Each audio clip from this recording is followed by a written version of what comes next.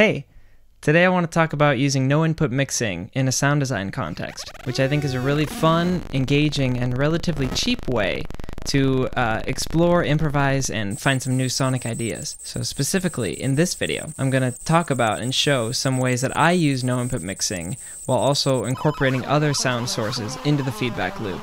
And then I'll show you how we can further process those recordings using a DAW and audio middleware to create some really cool audio assets for a game. So if you don't know what no-input mixing is, I'll give you just a little brief explanation. A lot of other people have made great videos about this technique, including Sarah Bell Reed. She's the person who really got me into this technique, so I'll definitely put a link to one of her videos about it in the description of this video. But it was a technique that was pioneered by Japanese musician Toshimaru Nakamura, who discovered that if you take just a normal mixing board, a mixing console, and route the inputs into the outputs, you can create some really crazy, chaotic feedback sounds. And then you can manipulate those sounds using all of the knobs of the mixer, so like the EQ knobs, and the panning, and the volume and gain knobs, and basically any other way to change the sound on the mixer will change the feedback loop. One of my favorite things about this technique is just the accessibility of it, because you can use basically any old mixer that you have, or that you can find on Reverb or eBay or whatever, for often less than $100. Like, you can use some really cheap mixer and get some really useful and cool sounds out of it. One thing that I'll say before we start, maybe don't use your most fancy, most expensive mixer when you're doing this at first, because the technique can lead to some really, really high decibel sounds coming out of the mixer, and you don't really want to damage your fanciest equipment if anything could go wrong. And then also, when you're monitoring, when you're recording, I'd recommend not to use headphones when you're monitoring at first until you get comfortable with managing the levels of the sound, because it can get really, really loud really quickly, and you don't want to damage your ears either. So this is my mixer that I'm going to show you a couple little techniques on today. So I'll just go through how it's kind of routed right now.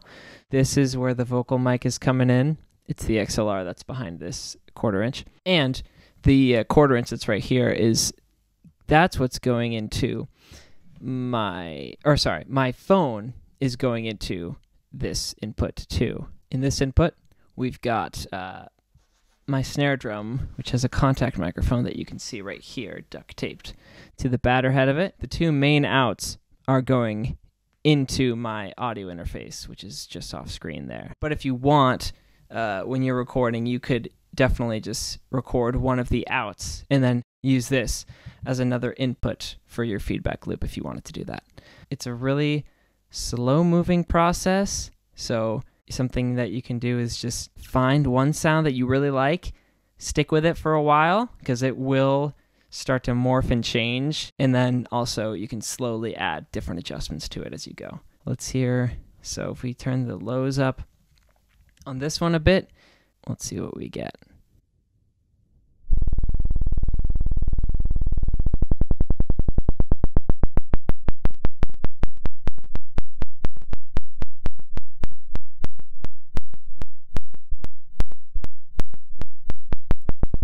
So that low-pitched, kind of crackly sound is pretty classic of this technique, I think. I really like it.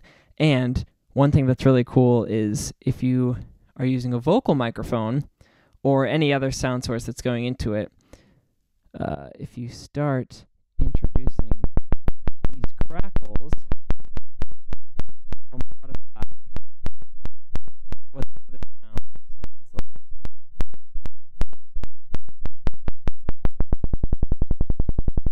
So if we keep this here,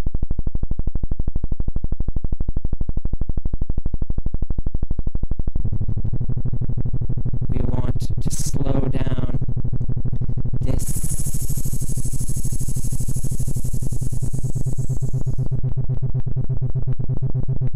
crackling. Now my voice can be understood pretty clearly. But when it's quicker like this, and especially if the crackles are alternating, it the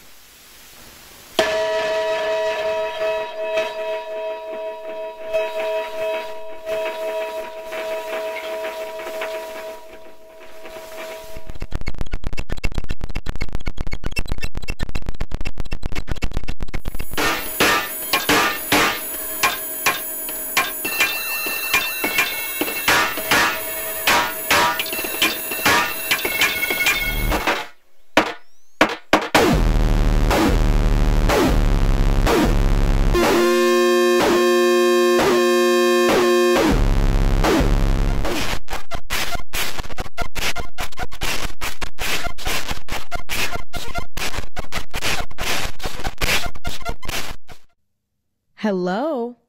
Today I wanted to talk about something super fun. Something super fun, something super lighthearted, something super good vibes, hashtag good vibes. I don't know, that's just the mood I'm in today. So today I wanted to talk about my anxiety. Yay! Yay! I wanted to talk about it because it's one of the most challenging things I deal with on a daily basis.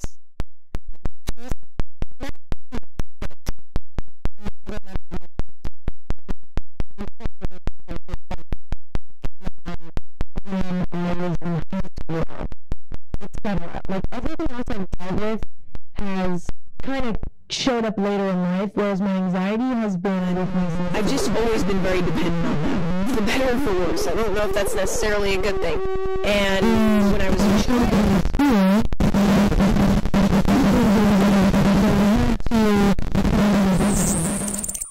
now, my anxiety was pretty good for those teen years. The worst was yet to come. Looking back now, I still acknowledge that I struggled with it, and I still empathize with myself then, but my God, it really only got worse. So, I consider that time minor anxiety now in comparison to what I deal with now. But I think the reason why I wasn't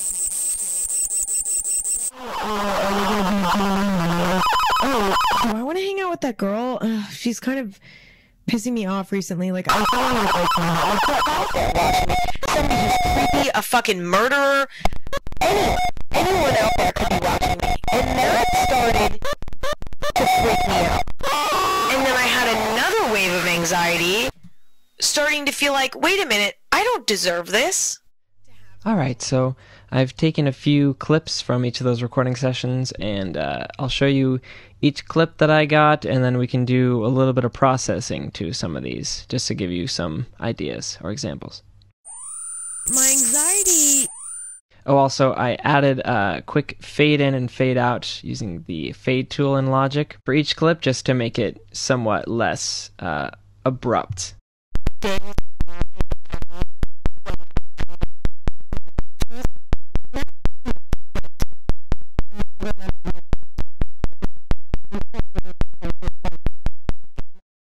So, I had quite a few over the years.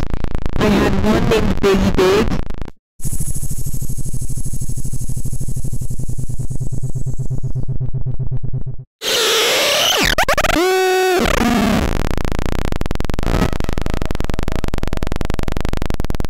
This one could probably easily be split into two clips, with the beginning kind of screech thing and then the crackle thing being its own clip.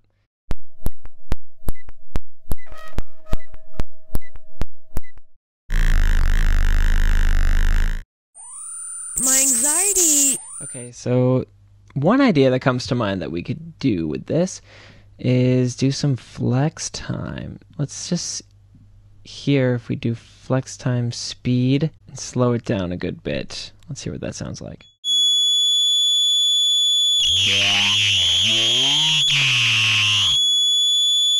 Okay, I kind of like how the vocals sound, but what were the really high frequency tones that were coming out in the mixer are now a little bit lower, and now they're very loud and very kind of distracting. So maybe we could try polyphonic, so it kind of keeps the same pitch. My anxiety. Why don't we stretch it out a lot? Keep the feedback part a bit shorter, so the vocals take a long time.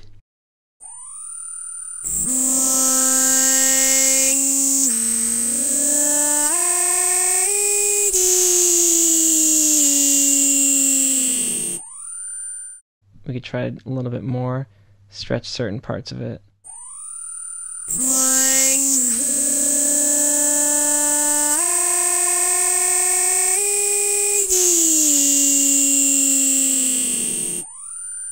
Almost sounds like a Vocaloid or something. So that's kind of hip.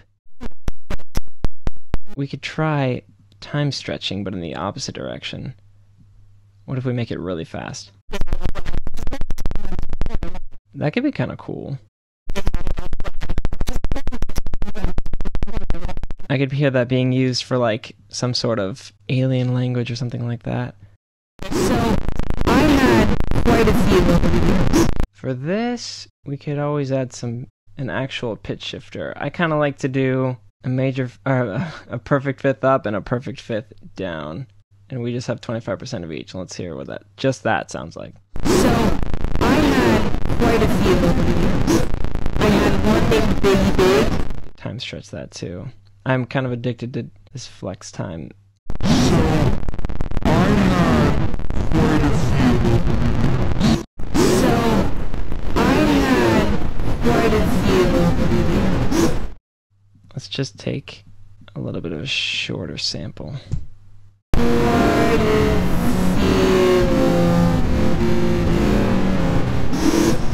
Has kind of a different effect to the previous vocal flex time that we did. It sounds kind of more evil and like something that's dying.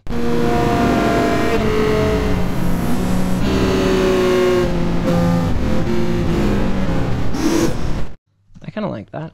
One other thing we could do with this, let's try, instead of fading in and fading out, why don't we slow down?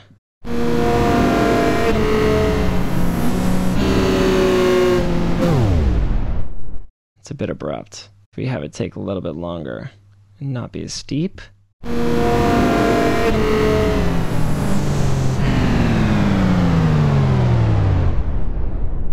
Okay.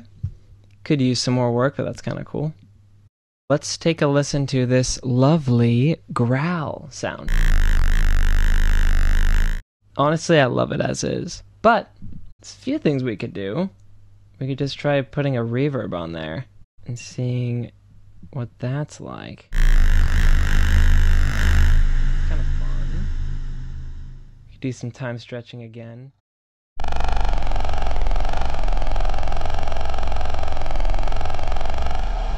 Why don't we futz around with different flex time in different places?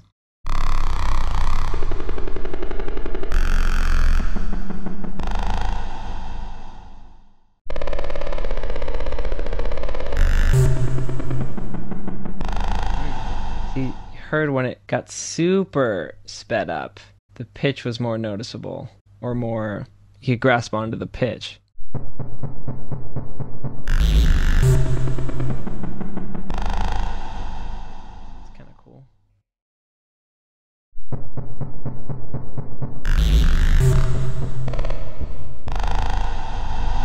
Add a little bit of bit crusher.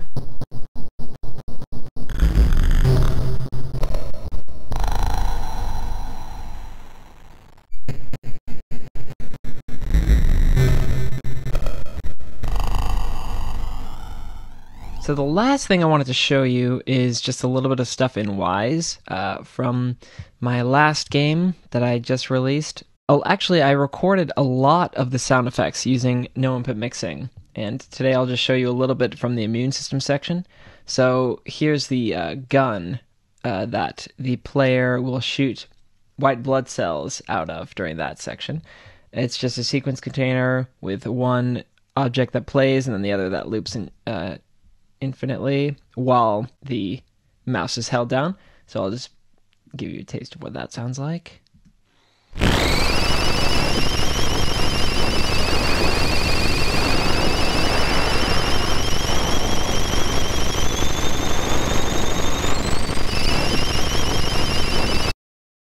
Okay, next I'll show you the sound of the player touching a pathogen and getting hurt, which is another sequence container.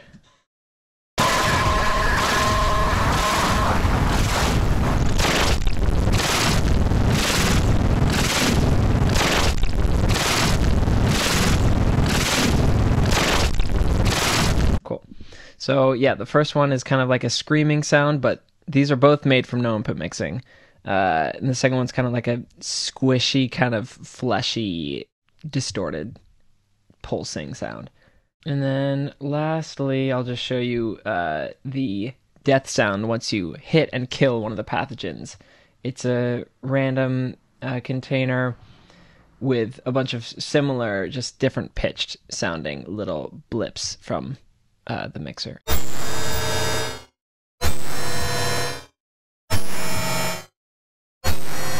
Okay, so now let's hear these sounds working together in the game engine.